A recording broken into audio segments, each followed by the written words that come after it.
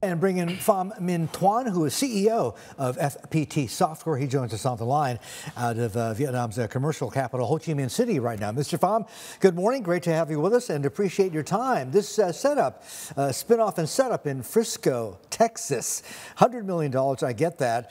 Automotive technology for EVs, I would assume, and also AI-powered. I'm wondering whether or not tax breaks were involved or any sort of other incentives to attract you to set up in the U.S. Good morning.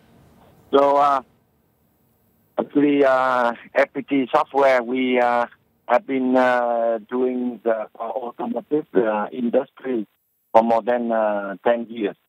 And nowadays, we are working with more than 150 automotive companies in the world, including the OEM, the Tier 1 and Tier 2 automotive companies. And recently, when there's a trend of EV, and we believe that for the EV, the software is a very important factor.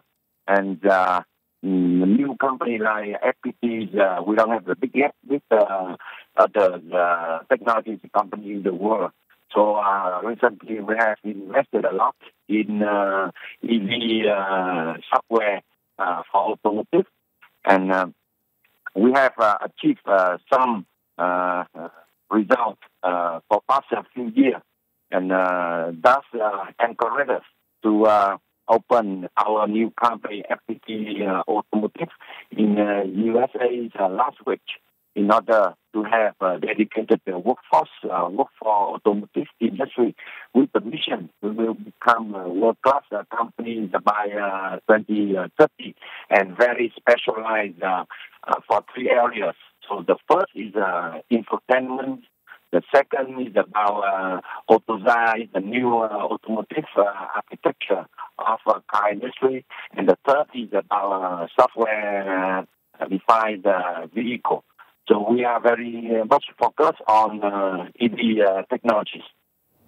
Mr. Pham, this is JP Ong. One thing that FPT has also been very aggressive in and actually made a lot of progress in investing is artificial intelligence. Now, when you think about AI, to be honest, a lot of investors abroad don't really think about Vietnam, but it seems that there is a huge effort, both by the government and the private sector, such as yourself, to try and build out this workforce.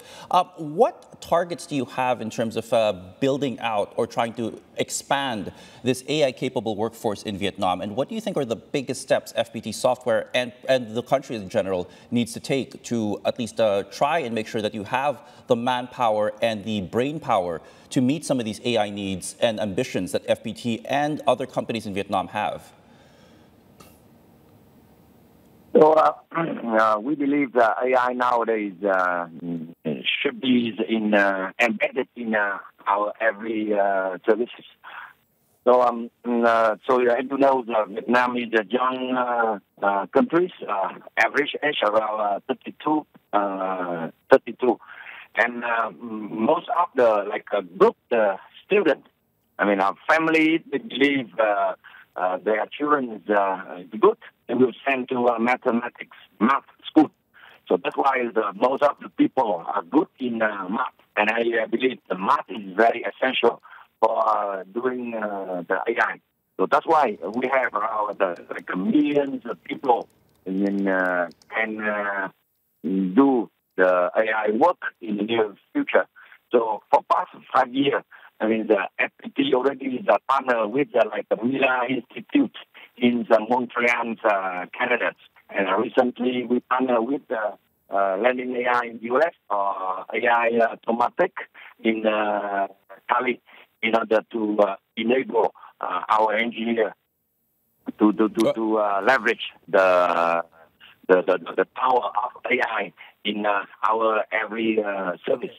So nowadays, I mean, the AI is very popular in our daily activities, from human resource management, resource allocation for the projects, to generate the code for every project, or especially for legacy system modernization. Right. No human can read and understand the laptops, so that's why we use AI to help us on understanding the legacy system, and then can provide us the design for migration or for modernization.